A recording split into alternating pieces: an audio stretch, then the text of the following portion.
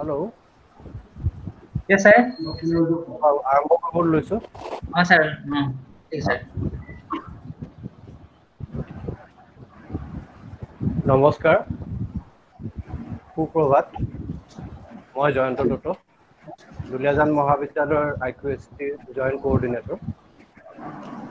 জয়তে আপোনাক সকলোকে আদৰণি জনাইছো আজিৰ এই ৰাষ্ট্ৰীয় পৰ্যায়ৰ যিখন ৱেবিনাৰ ৰসায়ন বিজ্ঞান বিভাগৰ। আজি এই ৱেবিনাৰখনৰ শীৰ্ষক হ'ল Metal Organic Framework, the Novel Functional Coordination Polymer. ইয়াত এই ৱেবিনাৰখন আয়োজন কৰিছে দুলিয়াজান মহাবিদ্যালয়ৰ ৰসায়ন বিজ্ঞান বিভাগ আৰু সহযোগ কৰিছে IQAC দুলিয়াজান মহাবিদ্যালয়। আৰু ৱেবিনাৰখনিত আমি সমল ব্যক্তি হিচাপে আমন্ত্ৰণ জনাইছো আমাৰ এই দৃশ্যশ্ৰব্য মাধ্যমৰ জৰিয়তে NIT নাগালেণ্ডত কৰ্মৰত অধ্যাপক ডক্টৰ অমৃত পূজাৰী। তেখেতে আমাৰ ছাত্ৰ ছাত্ৰী তথা আমাৰ মহাবিদ্যালয়ৰ বিভিন্ন মহাবিদ্যালয়ৰ অংশগ্ৰহণকাৰী এই বিশেষ বিষয়টোৰ ওপৰত কিছু আলোকপাত কৰিব। আৰম্ভ কৰাৰ আগতে মই দুটিমান কথা ক'ব বিচাৰিছো আমাৰ অংশগ্ৰহণকাৰীসকলক। বিশেষকৈ যিহেতু আজিৰ এই ৱেবিনাৰখনত ছাত্ৰ ছাত্ৰীৰ সংখ্যাটো অকণমান বেছি, গতিকে তেখেতসকলৰ উদ্দেশ্যে মই কৈছো বিশেষকৈ যে অনুগ্ৰহ কৰি তোমালোকে যেতিয়া প্ৰেজেণ্টেশ্যন চলি থাকিব নিজৰ স্ক্ৰীনখন প্ৰেজেণ্ট নকৰিবা, মাইক মিউট কৰি থবা, ভিডিঅ'টো পাৰিলে অফ কৰিয়ে থবা, কাৰণ অনাহকত ডাটা খৰচ হয় ভিডিঅ'টো অন কৰা থাকিলে। কাৰণ এই কথাবিলাকে আমাৰ সমল ব্যক্তিৰ কথাখিনি সৃষ্টি কৰিব পাৰে, সেইকাৰণে এইখিনি কথা ক'লো। দ্বিতীয়তে তোমালোকৰ কিবা সুধিবলগীয়া থাকিলে চেট বক্সত অনুগ্ৰহ কৰি তোমালোকে টাইপ কৰি পেলাই তোমালোকৰ প্ৰশ্নবিলাক দিবা। পৰৱৰ্তী পৰ্যায়ত যেতিয়া বক্তব্য শেষ হ'ব তেতিয়া আমি সেই চেট বক্সৰ পৰা প্ৰশ্নবিলাক তেখেতলৈ দাঙি ধৰিম আৰু তেখেতে উত্তৰবিলাক দিব। গতিকে এইখিনি আমাৰ ক'বলগীয়া কথা। ইয়াৰ পিছতেই মই অনুৰোধ জনাম আমাৰ মহাবিদ্যালয়ৰ মাননীয় অধ্যক্ষ মহোদয় ডক্টৰ লোকপ্ৰকাশ গগৈদেৱক আজিৰ ৱেবিনাৰখনৰ আদৰণি ভাষণ প্ৰদান কৰিব। ধন্যবাদ। Thank you, Jayanta Datta. A very good, warm good morning to everyone. Honorable Resource Person, Dr. Amrit Pujari, faculty members of different colleges, dear colleagues, and my dear participants. It's my privilege to welcome you all to this national webinar organized by the Department of Chemistry in collaboration with IQAC Duliajan College. The topic of the webinar is Metal Organic Framework, the Novel Functional Coordination Polymer. And if I say in genuinity, my limited knowledge could not cover the theme of this topic. This is my limitation. Sorry for that. But the word novel equally attacked me. And also I want to say that I had not heard the word novel before the outbreak of present coronavirus, which in turn becomes COVID-19. The meaning of novel is actually new. I also tried to search the matter of today's topic in Google search engine. And what I understand from Google search engine that the coordination polymer is a class of solids, the study of which has been growing rapidly and become one of the most exciting fields nowadays in solid chemistry.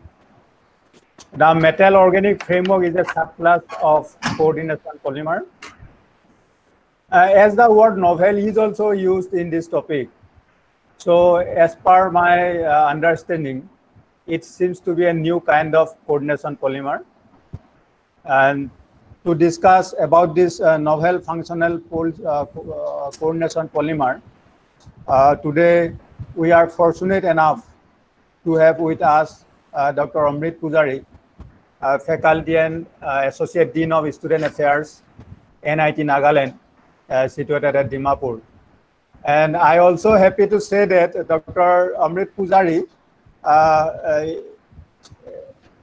is one of my friend, and he was my wallmate in hostel life in our university days. We are really grateful to you, Dr. Pujari, for joining us through this virtual platform. Your My pleasure. Your deliberation will definitely enlighten our participants, especially young minds, that is students. My sincere thanks goes to Dr. Jitumoni Bora, coordinator and HOD of the Department of Chemistry, and also I want to offer my thanks to faculty members of Chemistry Department for organizing this webinar. Thanks to the coordinator of IQSC, Dr. Duliajan Nath and Joyanto Dotto for their collaborative support for this webinar. And I also like to thank Sri Manoj Kumar Deka, the Assistant Professor of Computer Science Department of Computer Science Department of Duliajan College, for his technical support. Thanks to all the participants. With this, I conclude my inaugural speech. Thank you.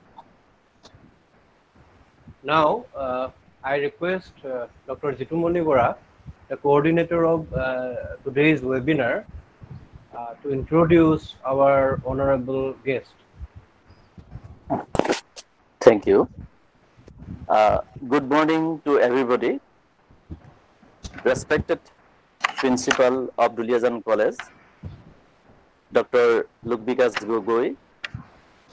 Respected resource person of today's webinar, Dr. Amrit Pujari. Respected teachers from different educational institutes. Respected IQAC coordinators and dear students.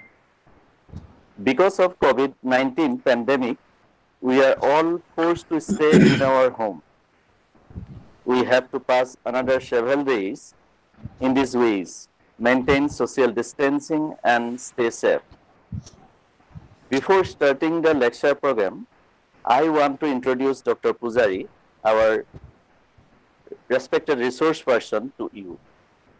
Dr. Pujari is presently serving as a professor in the Department of Chemistry and Associate Dean Student Affairs in the Institute of Technology, Nagaland. He has more than 15 years of experience in the field of research and teaching. He secured first position in master degree from Dibrugarh University. He did his PhD work from Indian Institute of Technology, Guwahati. He has the experience of 2 postdoctoral research, one at University Gem I Castellin, Spain, and another at CEA Gamble, France. He has the 7 months of extensive experience in the field of synthetic organic chemistry as a senior research scientist in a pharmaceutical industry. He published more than 34 research papers in national and international research journals, and also published 3 book chapters in books published by noted international publishers like Nova Science Publishers, USA. Several research scholars doing their PhD work under his guidance. Already, 1 scholar awarded PhD degree. The topic of the today's webinar is Metal Organic Framework, the novel functional coordination polymer. I hope students can get a clear picture about the coordination polymer with the help of this online seminar. With these few words, I want to request Dr. Pujari to begin his lecture. Thank you. Dr. Pujari, Yeah. to me start to very well. Okay. Okay. Yeah. So, very good morning to all of you. Respected Dr. Gogoi, Principal, Duliajan College, Dr. Bora, HOD, Chemistry Department, Duliajan College, Honorable Coordinators from ICAC Cells, Duliajan College, Honorable Faculty Members, and my dear students. It would have been indeed a very great pleasure for me if I could have shared a cup of tea and meet physically with all of you students there at Duliajan College, then sharing these presentations among you, then sometimes getting embarrassed by some tricky questions placed by some students and enjoying. And like in the 3-idiot picture says, that I'll get back to you. So this kind of situation sometimes we enjoy. This gives us pleasure. Actually, this happens. I faced this kind of situation several times. NIT, you know, there's the talent pools. Most of the talent pools are being attracted to the NITs. There sometimes we find some students in the class. They ask us some kind of questions which we even cannot imagine. But we enjoy that ones. We mark those students. Later on, we increase our interaction with them. So, for example, one student I traced like that. Later on, he worked with me, published 2 papers, but he was from electrical engineering backgrounds. And he has been selected for the Singapore Government Presidential Scholarship to do PhD. And recently, he completed his PhD. So, another student, he always asked these kind of questions, and he was very serious. He was actually Bihar government state board toppers. One day he came to us, asking us that, "Sir, I want to challenge this Einstein equation. I want to write a paper on that." So he wants suggestion for that. So these kind of students are also there. So always it is pleasure to interacting with the students, and we love that ones. So therefore, today, actually, I'm planning to have a kind of casual discussions rather than having a very serious discussions. Because otherwise, chemistry, many people get bored easily. After half an hour lectures, they started yawning and all, right? So I do not know how much I can entertain you, but I will try my level best. So here in the picture, you can see these are institutes, and National Institute of Technology, Nagaland. Institute of national importance, a small hill centers. You can see the beautiful place. We're always welcome to visit this place. And as mentioned by Honorable Principals and Dr. Bora, that I'm working at a faculty there in chemistry departments, and also maintaining different administrative responsibilities. Being a senior person, we have to do that. Now, today's my topic of discussions is metal organic framework, the novel functional coordination polymer. And honestly, I would like to say, I'm also quite new to this field.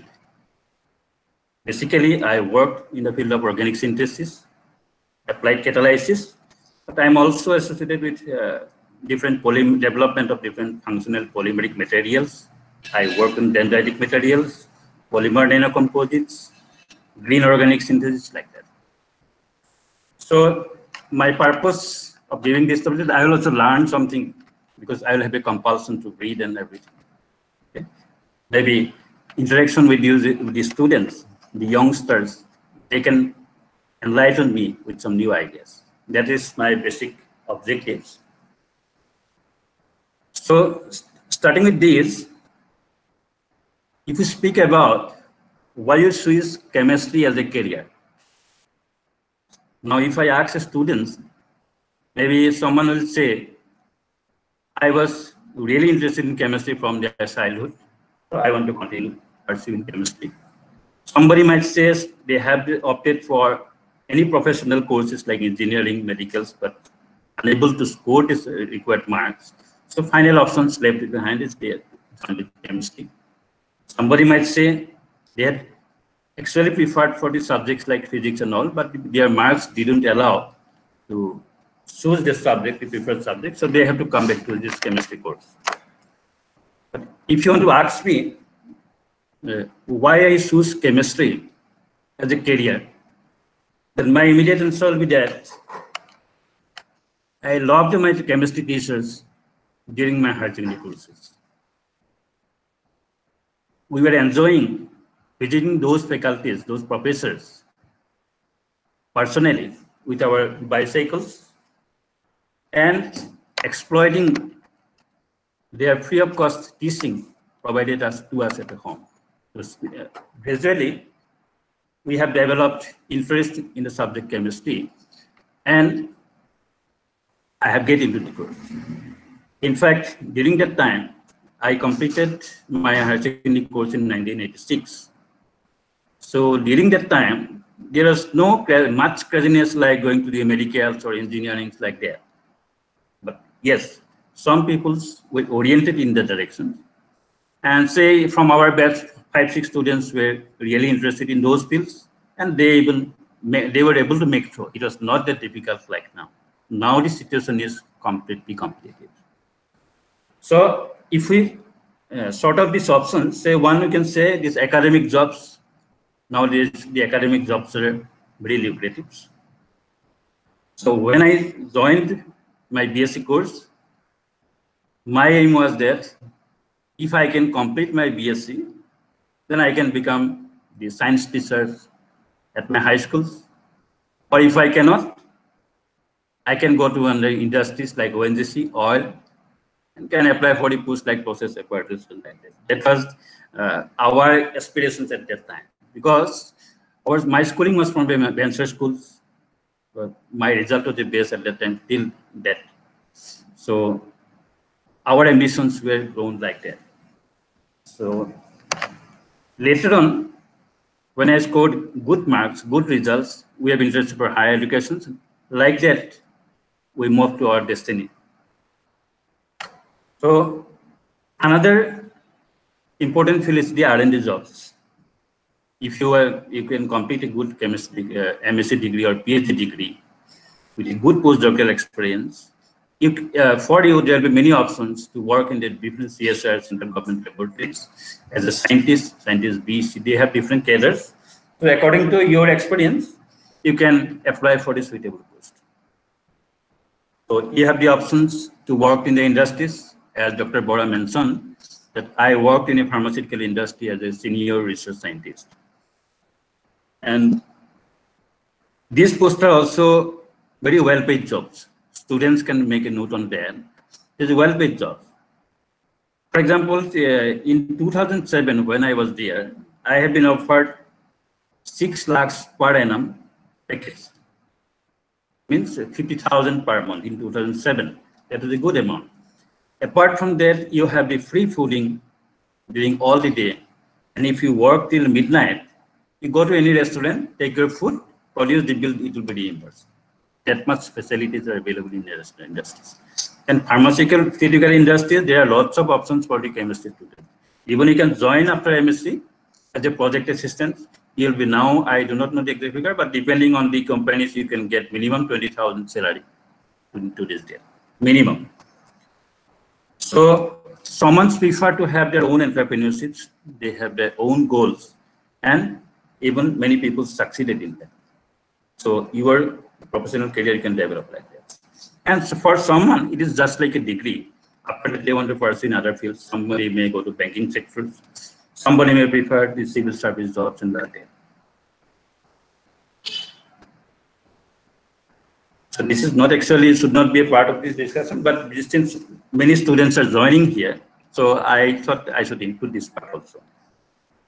Now coming to this topic, since we are going to discuss about the coordination polymer, so I think I should have a brief discussion on the polymers. Polymers, I hope for the students it is a very popular topic. So why polymer? So, you know, sorry, polymers are widely used as advanced materials. Advanced materials means sometimes we use the term engineering plastics. You know about the Nomics, Kevlar, the well-known engineering plastics, extensively used in the defense sectors, medical applications. You can prepare the bulletproof jackets using polymers, your motorcycle helmets, different nanocomposite with excellent properties, outstanding properties, right? Even the 3D printing technology, I do not have much idea about that, but this is an important topic to be covered in the polymers. And there are lots of applications in aerospace and automobile sectors. And nowadays, you know that the polymer waste, these are also effectively used. You have seen many roads are constructed by using this polymer. It's recent technologies in development. And even you can extract the fuels by through a proper processing of the polymer waste. There's some catalytic process involved, which gives the polymer fuels for your vehicles from polymer waste. So it is a dominating constituent in the field of organic electronics or plastic electronics. I do not know how much you are aware about these fields. This is actually synthesis and characterization of particular organic materials which display important electronic properties. Maybe this can be a conductor, it can be a semiconductor, so like this. And when the organic material is a polymer, so we say it is a plastic electronics. So it is a growing field because conventional polymers, of course, the silicon polymers is still dominant in this field because they have many good characteristics, but at the same time, so they're expensive too. So people start trying whether this can be replaced slowly by the plastics of polymer, because plastics are relatively cost economic, cheap.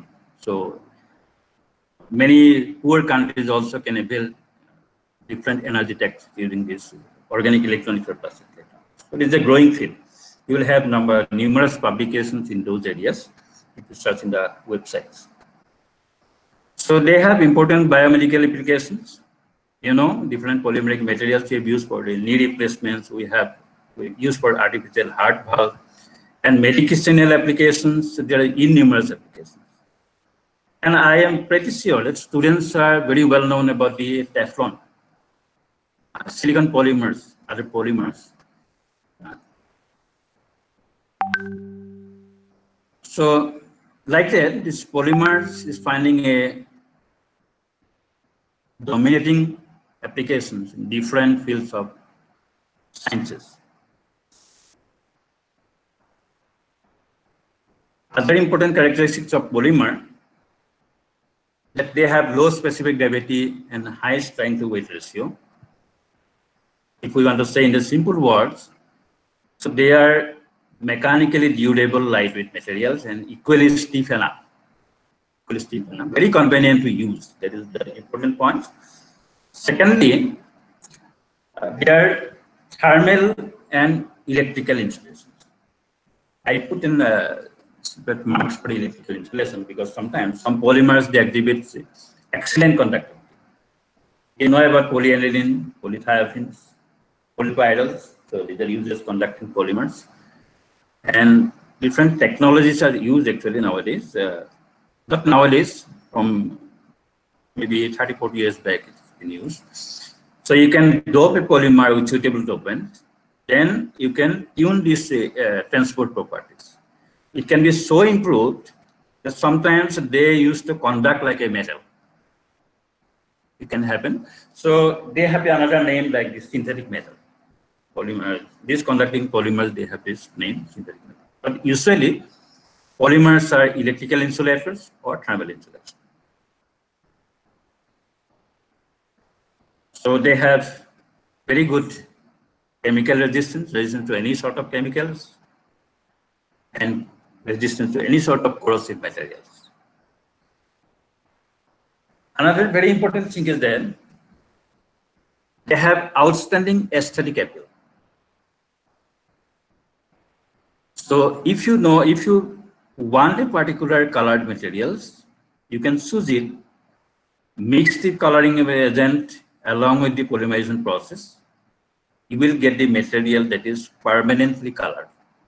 Not like other cases, it will permanently stay with the polymeric materials. So that is one of the important characteristics of polymers. And easy to synthesize, modification of properties, and it is cost economic, as I mentioned before. Easy to modify the shape and size. I think students might know about thermosetting বা thermoplastic বিষয়ে অধ্যয়ন কৰিছা for sure.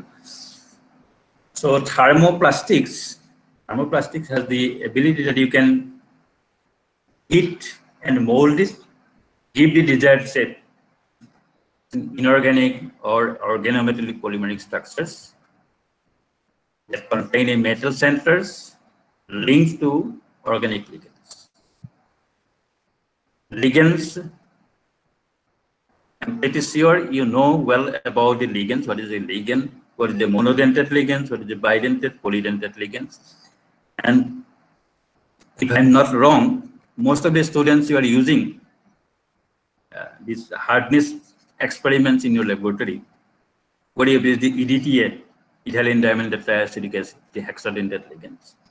So they have different denticity. Okay, you know. And coordination polymer is developed by this Nobel Prize winner, Alfred Werner. He was the pioneer in this field. So they may have different subclasses, like other polymers. Polymers, what you say, that it is a repetition of monomers along a chains, can have amorphous structures, normally amorphous, but some of the polymers, they have three-dimensional cross-linking structures too. Like that, here also you can have different dimensional material. It can be extended in one dimension. You have the chain like polymer. It can extend it in 2 dimensions. You can have layer type or 3 dimensions network structures. Sometimes 2 or more individual chains you can join by cross-linking. Cross-linking is again an important phenomenon in polymer chemistry. I hope the students read about the vulcanization of rubber. And I will say one simple example. So while I was working abroad, I used to synthesize polystyrene. There I have used, worked on development of heterogeneous catalysts for enantioselective synthesis. You know how important is the enantioselective synthesis. I hope your teachers might have explained you in the classes about this. So briefly speaking, from the same compound, R isomer can be the effective against the particular disease, while S isomer it may not.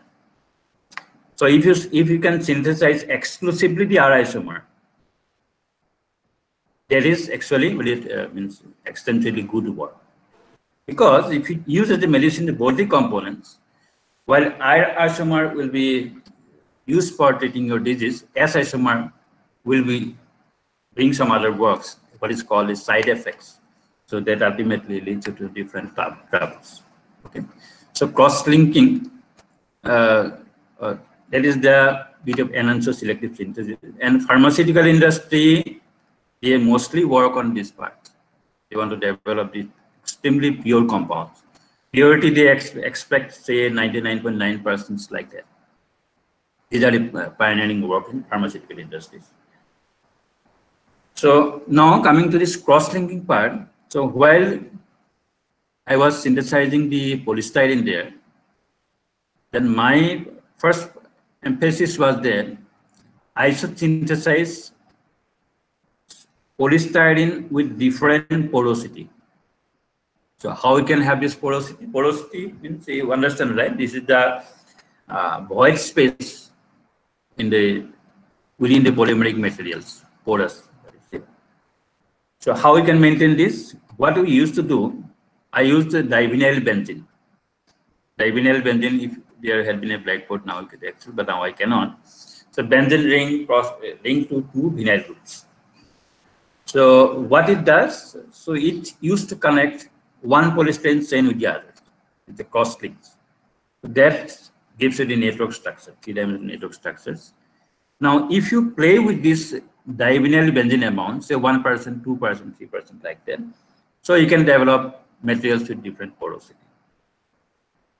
So after that, what we used to do, we used to functionalize those polystyrene materials, then incorporate some metal entity in there, like cobalt, nickel, like that. Then the resulting complex we have used for the selected some targeted synthetic reactions. What is the beauty of heterogeneous catalysis? You know, this is the easy to separate. That is the main important points, right? And if you can recycle several times, that is far better, right? Means that way you can save lots of solvents. Say it is a,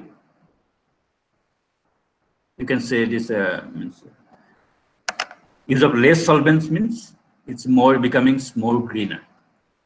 You know about the green chemistry process, it's becoming more greener, like that. So MOF, metal organic frameworks, it is considered as a subclass of coordination polymers. So which are coordination network with organic ligands containing potential voids. It is the very important characteristics of this. So ligands, they will also join the metal centers through the networks. This is giving you a very good crystalline structures, with very good porosity, but ultra high porosity I have mentioned here, and enormous internal surface area. That's the most intriguing characteristic. So why surface area? How surface area helps? You know about the why nanomaterials are more effective than the conventional materials.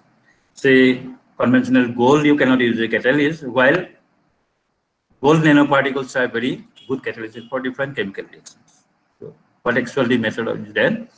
The surface to volume ratio is quite high. So that helps in many different ways. So if you have time, sometimes you can approach your research, they will explain you better. Okay. So that is why if you have more surface area, so that materials become suitable for many different reserve applications. And for MOFs, if I remember correctly, this for say kind of materials like DUT60, this has a surface area of 7,800 meters square per gram. Maybe that is the maximum surface area attained with this metal organic frameworks. So they're relevant to many different fields. You can find applications in organic or inorganic chemistry, biochemistry, material science, electrochemistry, pharmacology, as a sensor materials, and the like. So this is just a schematic representation how these metal organic frameworks are formed. As I mentioned, it is basically a crystalline molecular network. Self-assembly, molecular self-assembly is a very important phenomenon nowadays. So previously, we have made use of these conventional covalent bondings. The polymers dominated for quite good times. The covalent bonds were dominating factor in that time. So later on, scientists were focused on this kind of many different kind of non-covalent interactions, leading to this phenomena of molecular self-assembly, which allows you to agglomerate or assemble many different or same molecules to a specific desired extent. so that you can have your molecules with required dimensions. So if you can control those parameters, reaction parameters, you can have molecules with different dimensions. With different nano-dimensions molecules you can synthesize using the phenomena of molecular celebration. So it is a quite dominating factor in chemical science and even in physical science too. So whatever structure generated here, therefore, they are quite rigid and quite stable. As I mentioned, they have the high porosity, large surface area, and tunable. Tunable means because entire property is of a molecule depends on the constituents.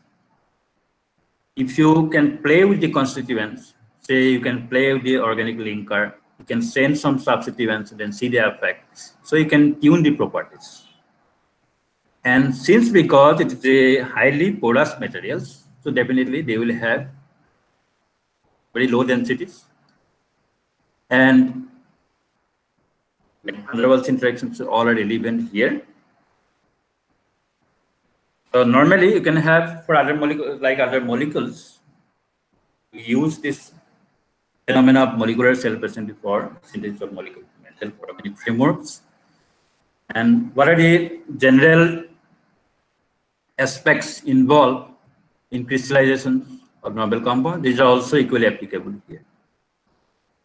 And Dr. Umar Yagi, he was the pioneer scientist who has taken out this to way forward this important organic field.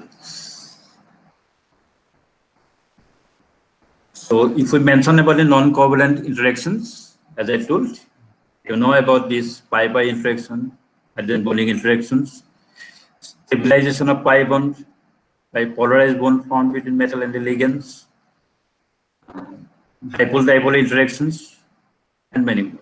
Right? Van der Waals interactions also mentioned here. So these processes are normally weak compared to covalent process. Say, for example, hydrogen bond is having approximately 3 to 4 kilocalorie per moles of energy. Pi-pi interactions, they have 10 kilocalorie per moles.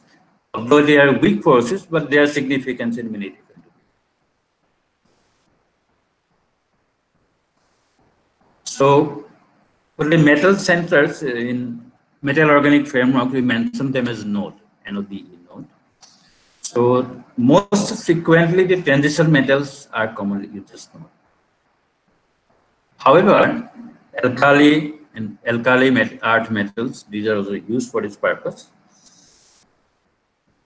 Another important factor I mentioned you that functionality of the ligand play a decisive role in determining crystal structure and dimensionality. Of course, this dimensionality is driven by metal centers' ability to link to the functional side of the linker. That means that one way it is related to the coordination number. So you are very much familiar with this term. So normally coordination numbers are most often between 2 and 10. Bonding sites are there, and so they have separate distinct bond angle between the bonds. Even for the same ligand, sometimes based on the metal ion, dimensionality can be different.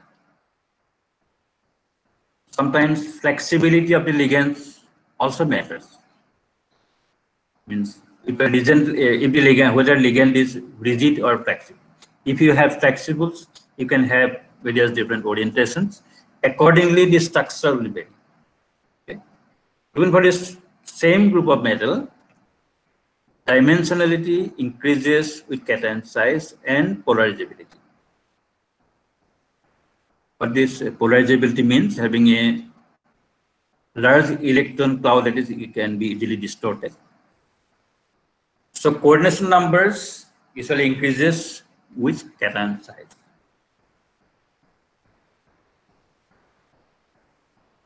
Or this is a simple definition you found, all of the students might have found it. The number of linkers bound to metal node is known as the coordination number. So apparently, theoretically, this coordination number and the positionally coordination number and the bond angle, you are able to predict the structure of the compound, subdirected polymers. You have used the common approaches they already have used. You use the hybridization approach, molecular orbital theory, Schrodinger equation, that's what I have used already. So with this, theoretically, you can predict the probable geometry of the compound. In practice, actually, it is not so easy to predict the actual geometry of the molecule. Different factors used to intervene in settling these final structures. Another important metals is the lanthanides. The large atoms, they have these coordination numbers as well from 7 to 10. And although it is a bit challenging to use these metals as a metal node, they are advocated as promising candidates for luminescence applications, and several publications have already appeared. So maybe I will make a mention in the later slides.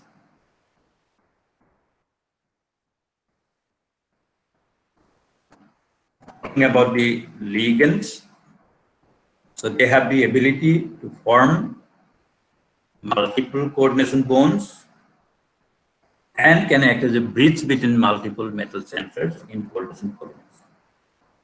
And here, usually we use the polydentate ligands. And sometimes, of course, the monodentate ligands are used to get same-like structures. And I hope the students are well aware about the process of chelation. Chelating ligands already might have studied. So in the formation, here also, this popular hard acid soft base theory, it is equally applicable in coordination. Larger, more polarizable soft metals, which are normally with small valences, they shall coordinate with large, more polarizable soft ligands. Similarly, small, non-polarizable hard metals, those are normally with the higher valences, they usually coordinate easily with the non-polarizable hard ligands. The same principles, it is also applicable in the formation of coordination polymers or metal organic framework. Say. Apart from that, the crystallization environment, what is the counter ion you're using from the metal salt, as I mentioned, the rigidity of the ligands, all these factors collectively influence the overall structure of the metal organic framework. So these are some types of ligands. You can use the carboxylate ligands, phosphate ligands, phosphonates, sulfonates. I have only given a few examples. If you want more, you can go through the different literatures. There are plenty of these things out there. And normally, most frequently use cobalt, copper, zinc, molybdenum, ruthenium, zirconium, sodium. These kind of metals are usually used. These are some examples of metal elements getting used here. And synthetic methods. For synthesis, actually, for a student from chemistry background, it is very important to develop good expertise in the field of synthesis.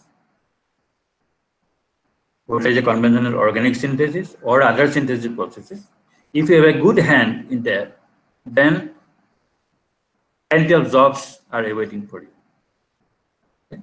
So here we have used the common synthetic methods like you have an organic linker, you have a metal salt, solvent, heat, then you get the metal organic.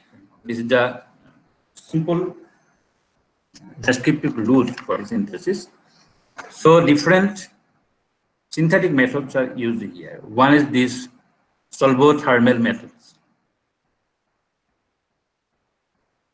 So the day I was attending another meeting of one of our students where we have invited one faculty from IIT Delhi. So he was explaining to them this what is the solvothermal method. He was explaining to the students that is your pressure cooker. So what we do here, We use higher temperature than the boiling point and higher pressures. Usually we use more than 1 bar of pressures. So using this, normally we mix the reactants and which is a suitable solvent. It can be water also. Then you can say hydrothermal. It can be glycothermal, you can say, right? Even inorganic solvents can be used. So many, you have the solvents of different size that you have to determine what will be suitable for you. Okay? So you can mix the materials into suitable solvent. We used to keep it in an autoclave, then apply the required heat and pressures. Then what happens? The isolated metal ions and the ligands, they try to slowly take part in the crystallization process. Okay, and finally, it is giving you the metal organic. But it is really difficult. But you have to do try lots of options. Then, for sure, you'll succeed in that. Even scientists are nowadays using organic linkers and the solvotherapy method. They are adopting liquid solid solutions, phase transfer and separation strategies, which gives even far better results. We have got nanomaterials with much improved properties. Generally, the cadmium chalcogenates and other materials are being synthesized using these methods. Sometimes another interesting point is that if you increase the solvent temperatures to particular temperatures and pressure as well, say for example for water, say 374 degrees centigrade and 218 bar pressure, 218 atmospheric pressure, sorry, 218 bar, then the solvent becomes supercritical solvent. And you'll be glad to know this supercritical carbon dioxide very often used as a green solvent in many green organic synthesis. Because otherwise, you know how carbon dioxide is hampering our environmental system, how it is increasing our global warming, how it is becoming a threat to this, how it is being more significant as a greenhouse gas, right? So supercritical solvents are also used. And another important assisted synthesis. So conventional reactions, sometimes what it takes, say 30 hours, 20 hours in conventional ways. Same reactions under microwave radiations, you can complete in 15 minutes. It's really very interesting. Of course, there are many pros and cons with microwave synthesis. So many times, if you want to use it for bulk synthesis, then it may be challenging for you. But usually, they are giving good results. And some way, you can say it is green also. People are advocating it as a green solvent. And we have also used several times microwave assisted synthesis. So it's very convenient. Even sometimes you can do the synthesis without use of any solvents. Neat reactions you can do. So another one is this sonochemical synthesis. This one so far, but what I know is that high intensity ultrasound waves you can use, carry out the reactions. You no need to use high pressure. You no need to use the high temperatures. You no need to go for lengthy reaction times, but your product will be at hand. There are many things operating during this sonication process. Sometimes it's a sonochemistry. Okay. So sometimes it is happens that implosive collapse of the bubbles takes place during the reactions. Bubbles formed within the reaction mixers. You say the implosive collapse takes place. Again, outside the bubbles in the solvent, something might happen that will also influence the reactions. And when the implosion takes place, implosive collapse takes place of the bubble, the high speed of waves that generate, that also means affect the physical structures of the resulting products. And these factors you can regulate, can be regulated. By regulating these factors, you can regulate your material. You can regulate the size of your materials. This is the beauty of sonochemical synthesis. We are trying to use this, but yet to have proper expertise in this. Okay? My students are trying, however. And it's mechanochemical synthesis. It's another one. It is another green synthetic approach usually used in MOF synthesis and other processes also. Green in the sense, in most often these reactions are solvent-free. Okay.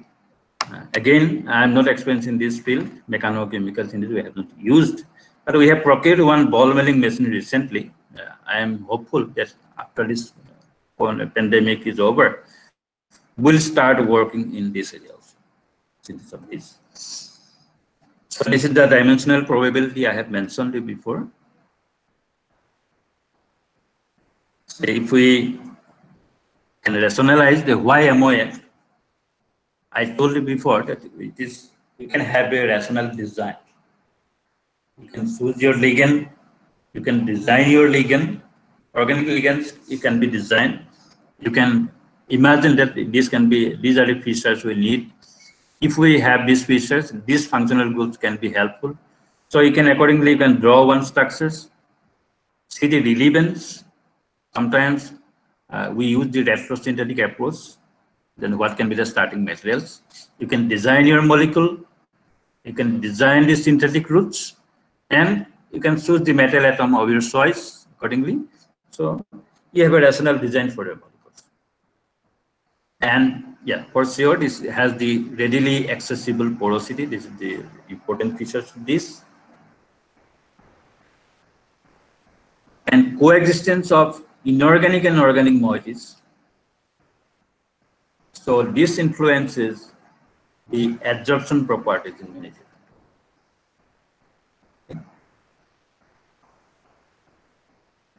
We can encourage different gas molecules to enter and live in the MOF pores without weakening or changing its structural integrity. That is why it can be, MOFs are finding extensive applications as gas storage devices used in different tests. We can extract different environmentally harmful gases using this MOF. So that way, it's a very novel material for use in environmental field. Okay.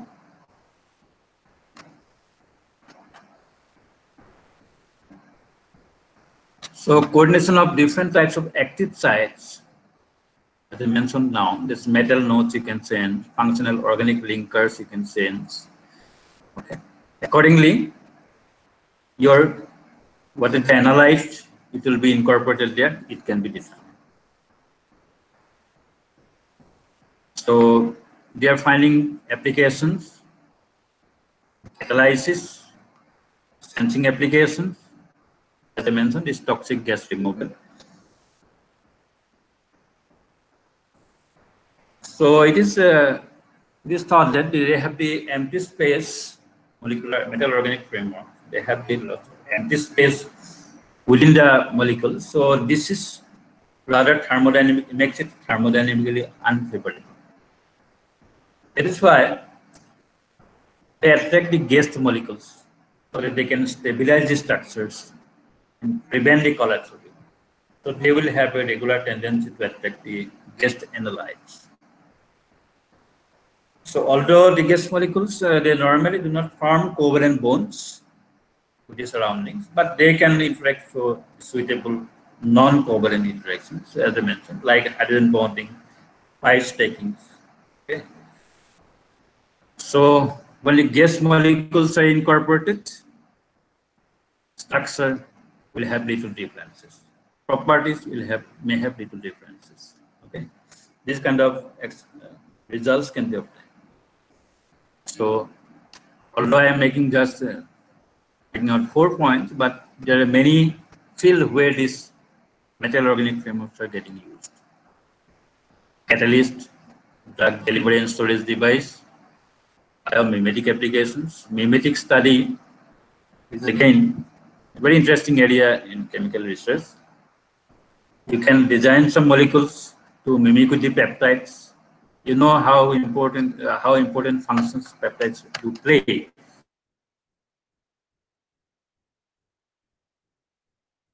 Enzymatic reactions, scientists are yet not able to find out why enzymatic reactions are so prompt, so convenient, so fast, so active. So many people start working on this to develop some mimicking materials, enzyme mimics or peptide mimetics. We have also tried recently. I had one international collaboration project with the Russian university. There we tried to develop some peptide mimetic compounds.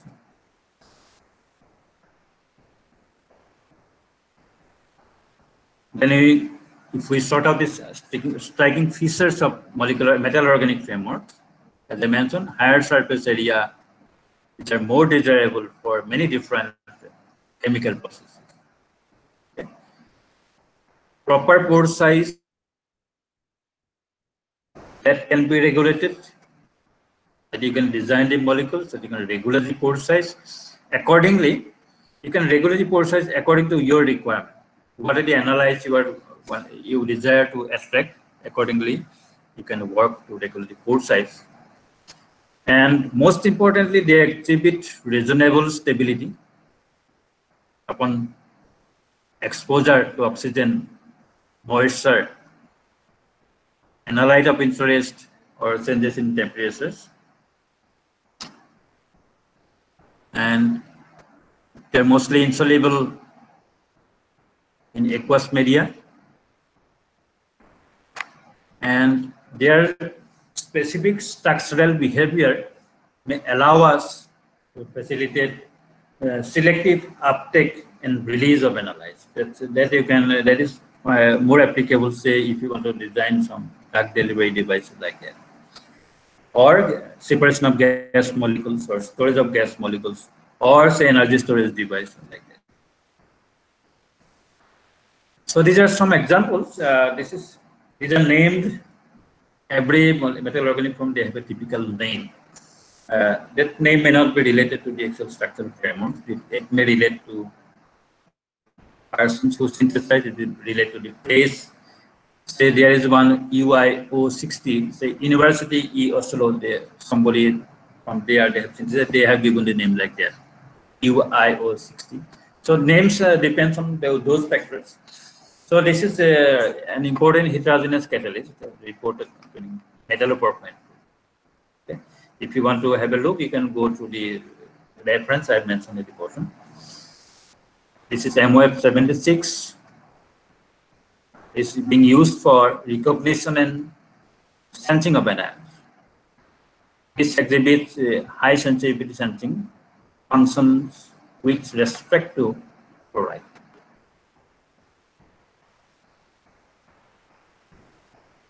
These are some of these examples. Those are used for drug delivery device.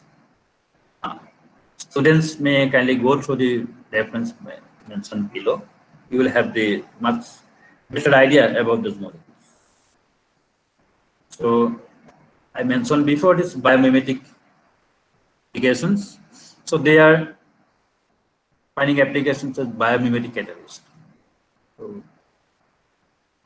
MMPF6, this is the molecule's name. So it's a highly stable zirconium-6 cluster, as notes, demonstrates impressive peroxidase activity. Mimics with the peroxidase activity. So this is the peroxidase, in fact, is an enzyme which breaks down hydrogen peroxides, a toxin produced as a byproduct of using oxygen for respirations. Okay. Luminescence materials. So These are some examples. It is a copper 1 based 1 and 2-dimensional coordination polymer composed of structurally flexible tetradentate diisopyrazole ligand. Okay. So if you use this copper chloride or copper bromide, it gives the 1-dimensional polymers. And if you go for copper iodide, okay, you have 2-dimensional coordination. So they have exhibited visible photoemission upon UV radiations. So prospective material for luminescence applications. This is examples of another luminescent materials, PCl224. So this is a sensor material that provides a reliable platform for detection of copper ions. I mentioned about this EYO66. You can see here. This means here.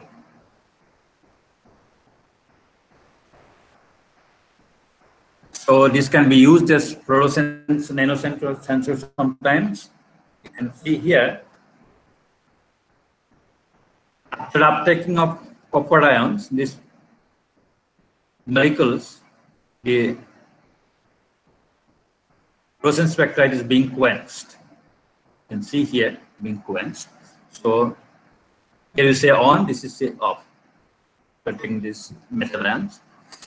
Like that, it is MOF 525 is the name. Interesting MOF. It's based on porphyrin and zirconium metal. So it is used for selective monitoring of copper ions. So sometimes you can this quenching is statistically quenched, means you can use this quenching process to statistically calculate the copper concentration. So this happens, it is assumed that this happens because copper ion has a good affinity for the porphyrin ligand. Okay. So I told you before that we are just starting this field.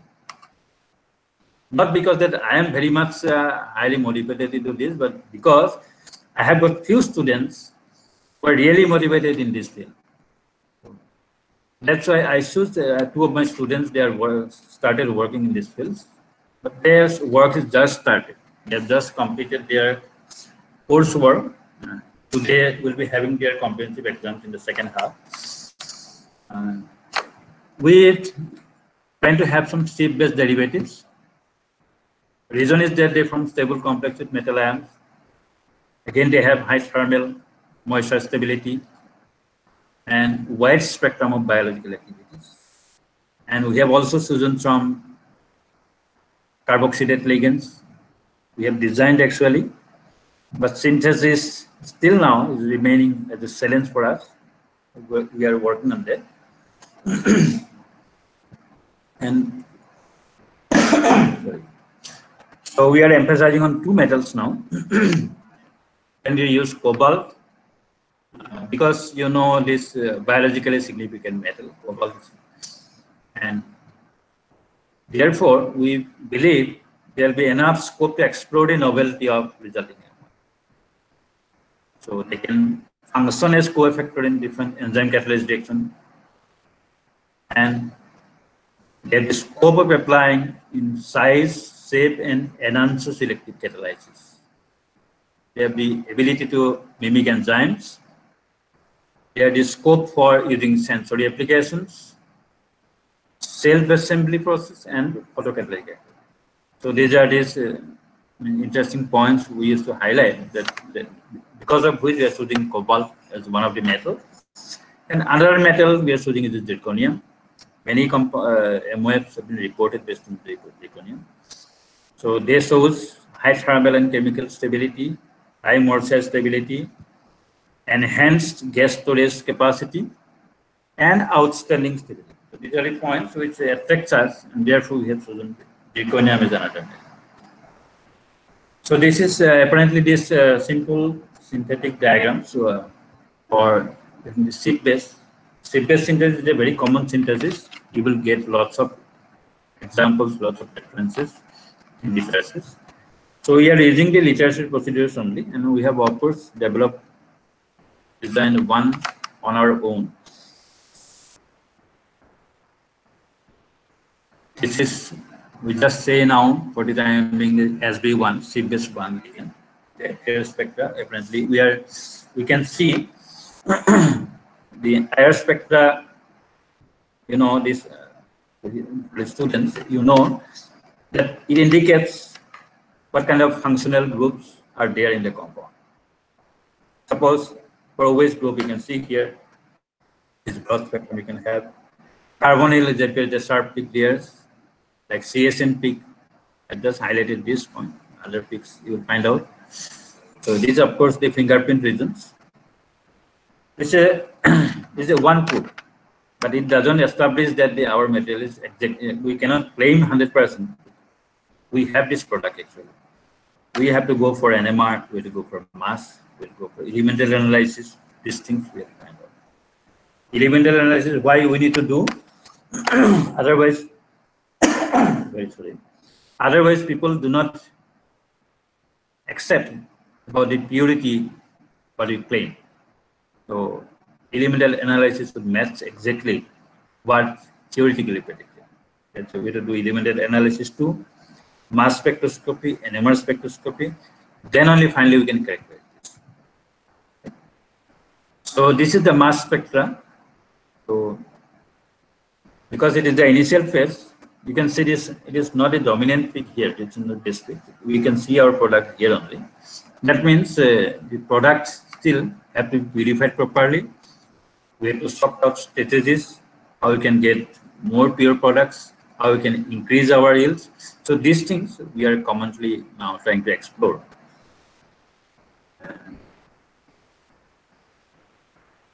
This is the higher spectrum of the SB2 ligand.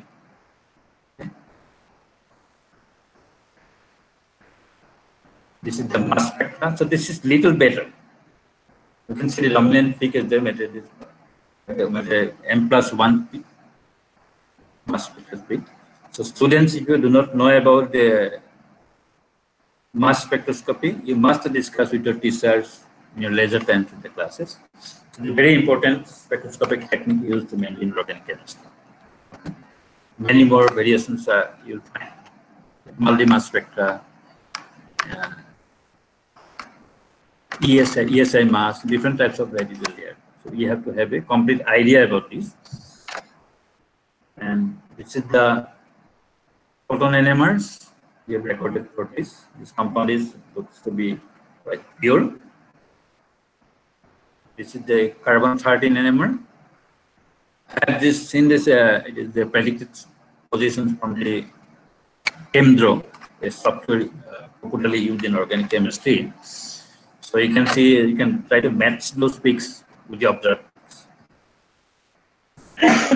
So you can have the idea about the purity of the product. So elemental analysis we have yet to do because for that we depend on many other institutions. We used to send our samples to CDRI Lucknow, sometimes to Tezpur University, sometimes to IIT Bombay, sometimes to IIT Guwahati, like that. So we do not have all the facilities. So we have to depend. Because of this pandemic situation, works are being stopped at a specific stage. We'll be doing the later phase. So presently we are trying to use the solvothermal process. Not exactly we have been able to do now. We have developed these facilities. What we are doing, so we are trying to, we have the autoclaves. There is in fact we manipulate with the ovens. Okay. Trying to regulate the temperatures, timing and all. But the process is currently underway. In the midway, you can say. We have to characterize the products. We have to get single crystal XRD and all. So the crystalline nature of the product. So after that only, completely we'll be able to say.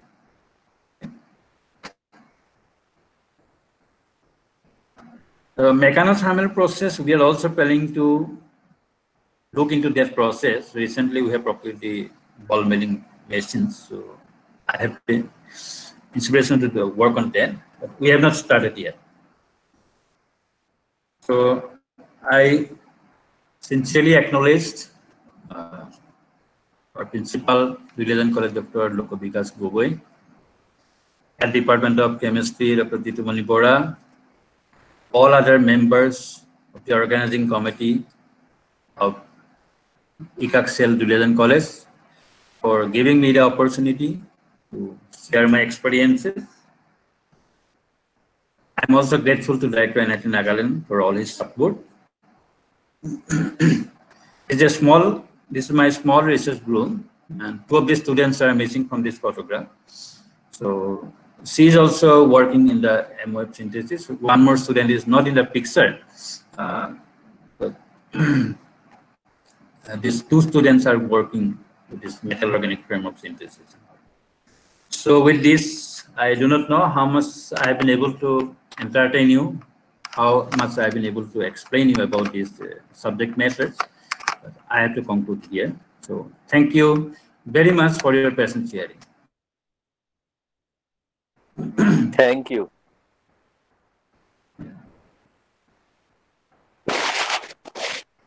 Jantara?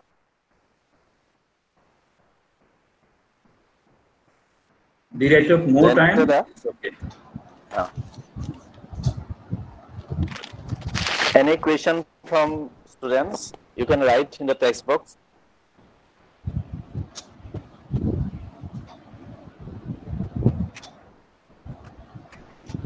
Student can write their question in the text box. Students can write, they can visit our institutes anytime. You are welcome. So they have to give a call through your Bora sir. I will arrange. Okay. Thank you.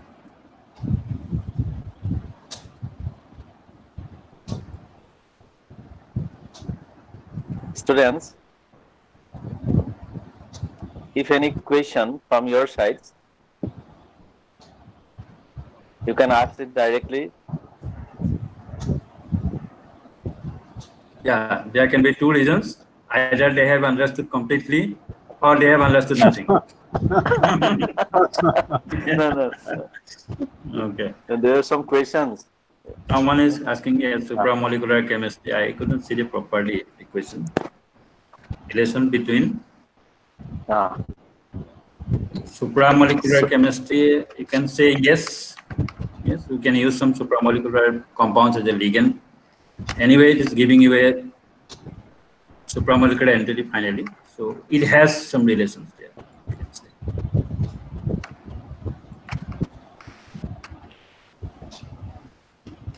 Ligand particularly, you can design yourself. That is the beauty of this organic chemistry. Millions of compounds are there. Any ligand you can, but this should not be abruptly. But you can design a ligand. You should have some logic behind it.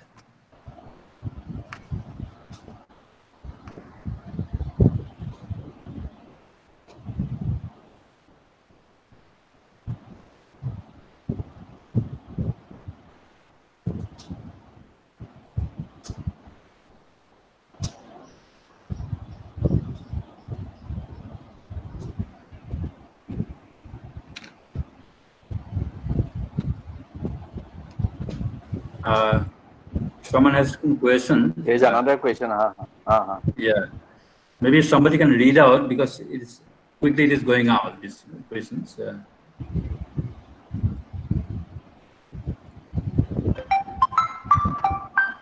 You can see the questions there. Because from my screen, it is immediately going out.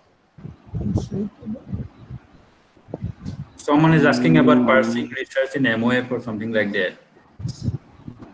What was the question exactly? I could not see. Manojjyoti Kaur. There is a question from Manojjyoti Kaur. Once you said about the polyaniline material. Yes. Which is actually so redox properties. So, is there any kind of analytical method to measure this? So, redox is there any kind of? Yeah. Redox properties for any compounds, if you want to measure, you can use the cyclic voltammetry techniques. This instrument is there, so that will show the redox properties. There is another question from Ronald Basu. Yeah. Sir, to pursue research in MOF, one has to study organic as a specialization in MSc. I think so. I think so. Because you should have a good expertise in organic chemistry as well as inorganic chemistry. Because Ms. Basu, so let me tell you something. In our time, we could escape saying something that I was from organic chemistry background, so I do not know about inorganic chemistry. I do not know about physical chemistry. But nowadays, there is no route to escape. If I say I do not know inorganic chemistry, or I do not know this, want to know this part, then I'll be out of the field. Understand? Because there is nobody is there to hear your excuses. If you say we had this problem, that problem, nobody is there to pay heed to that. So if you want to grow up, so you have to struggle. But yes, for MOF, you should have sufficient expertise in organic chemistry and inorganic physical chemistry as well.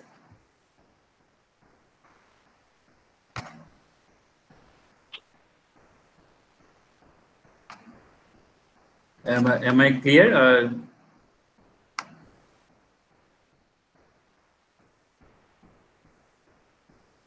There is another question. Yeah. What are the difficulties in incorporating desired properties of the ligand? Ligand into MOF, and if there in any cases when the properties is lost upon attaching to MOF. Yes, means ligand in individually it will have different properties, and when it is associated with the MOF, the property will certainly be changed. Difficulty means when we have to design a material, design a ligand, you have to first study that what are the properties you are expecting for the materials.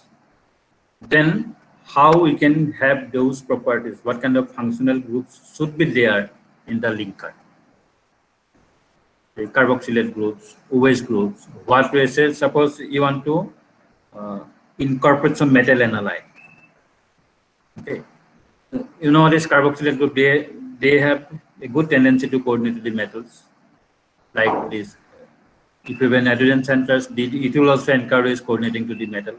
Like that, you have to choose the functional group, the organic linker. Accordingly, you have to devise your material, design your material. Sorry.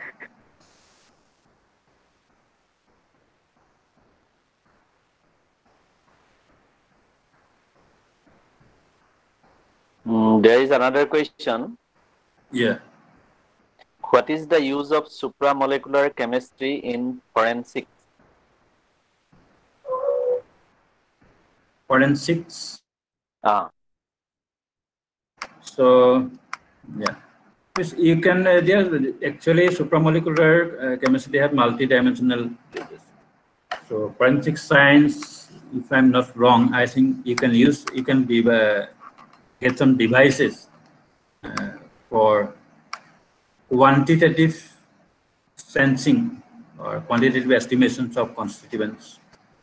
It will detect the constituents at the same time using these information received from the analysis. Those informations you can also use to quantitatively determine the amount of the product. That sometimes it is possible. So I use the term somewhere in the slide, the statistical quenching. So these kind of things can help in forensic field. So there is another question from Manojjyoti Kaur. Yeah. I have another question about the polymer as a solid support. How can we know the stabilization of a metal by the polymer network? Stabilization of a metal by polymer network. Yeah. So it is actually what I mentioned there. This regarding heterogeneous catalysis, polystyrene. If he is referring to polystyrene, that one, then I will tell you that after getting the polystyrene, we used to impede some groups in the polystyrene surface, some functional groups, maybe carboxylate group, maybe other groups. After that, maybe you can link one organic molecules there. So some covalent attachment to the polymeric surface. That molecule, organic molecule, will now act as a ligand. That ligand will hold the metal ion. Like your normal metal organic complexes, that ligand will help you to hold this. And ligand will be covalent, since it is covalently attached to the polymer, so ligand will be strongly attached to the polymer. So it is normally for heterogeneous catalysis, we used to prepare like that. And if you say about incorporating metal analytes in other spaces, we are using sometimes the dendrimers we are using. So they have some different kind of internal interactions, secondary interactions or primary interactions like that. So they used to keep whole the analyte strongly sometimes. So dendrimers we are using sometimes. We are working in that area also. So 1 or 2 students working in that field. So it depends. It depends. In MIF also, they are not covalently attached to the inner surface area. But rather, sometimes they interact in a non-covalent way. So it is easy, therefore it is easy to make the analyte in and take it out.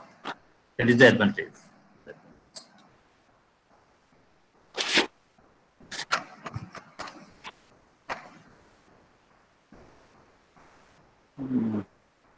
There is no more question.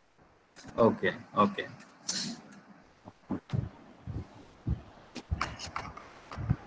Hello, Jantada. Jantada, nine ki dito. Jantada.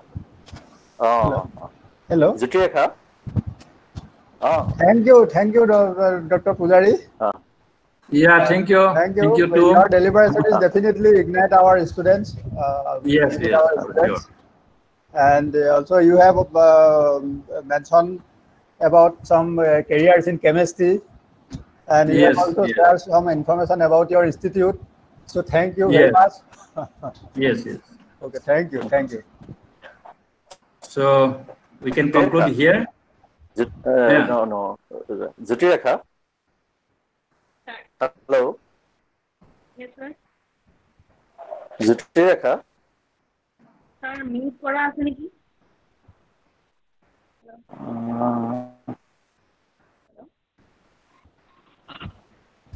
Zutireka, unmute kora ase, tumi kobo para. Zutireka, tumi start kora. Hello. Good afternoon. Good afternoon. Konise ne?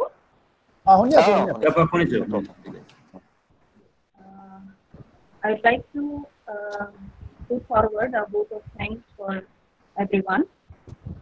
Honorable resource person of today's webinar, Assistant Professor of Chemistry and Associate Dean of NIT Nagaland, Dr. Amrit Pujari sir, Inaugurator and the Principal Duliajan College, respected Dr. Lokvikas Gogoi sir, Webinar Coordinator and Associate Professor from HOD, Chemistry Department, Duliajan College, Dr. Jitumani Bora sir, Joint Coordinator, IQAC, Jayanta Dr. sir and Dayananda Nath sir, Associate Professor, Department of Computer Science, Duliajan College, and technical support of today's webinar, Mr. Manoj Kumar Deka sir, and all the respected participants.